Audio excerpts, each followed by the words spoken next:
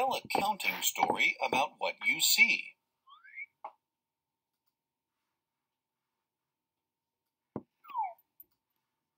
Here is a story. There are some worms popping up from the ground. You can count to see how many worms there are.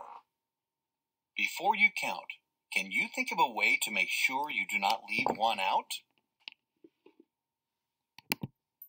One way is to touch each worm as you count. You can also mark each worm as you count. You can use an arrow to mark each worm. Let's count together to see how many worms there are. 1, 2, 3. Now you can finish the counting story. How many worms are there? There are 3 worms popping up from the ground. How can you find out how many counters there are? You can count the counters. Does it matter which counter you count first? No, you can start with any one of them. Let's start with this one.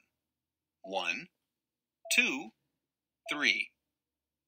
How many counters are there? There are 3 counters.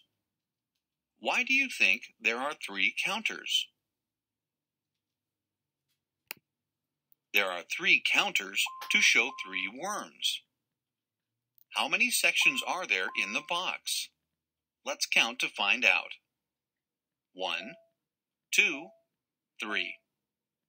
There are 3 sections in the box. How does this go with the 3 counters? Both the counters and the box show 3.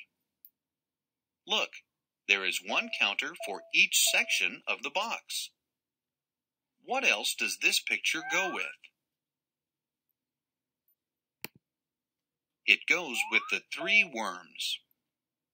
Today, you learned about 3. You saw 3 worms. You saw 3 counters. You saw 3 sections in a box.